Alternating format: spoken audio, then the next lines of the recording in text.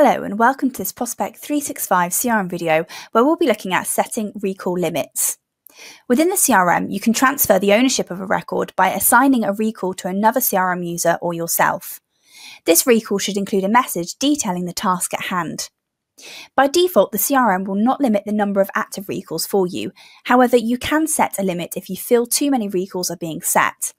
The idea behind setting a recall limit is to avoid unrealistic workloads for the CRM user. Please note, recall limits are a user preference, so this will be configured within each user's About Me section. To start configuring a recall limit, navigate to the About Me section by clicking on your user icon in the top right-hand corner, and then choosing the About Me option from the drop-down. Once within the About Me section, you will then need to open up the Settings page on the left-hand side. Within here, our recall limit options will be situated. To turn on the recall limit, select Enable within the Recall Limit option. You will then be able to enter in how many recalls the limit should be set at.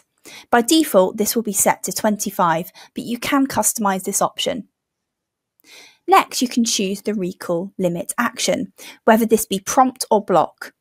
If your recall action is set to prompt, then when your recall limit is reached and someone attempts to set another recall for you, they will then get a message notifying them that you've reached your limit.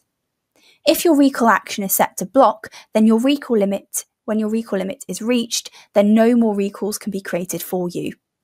Just select your required option, which at the moment will be on prompt.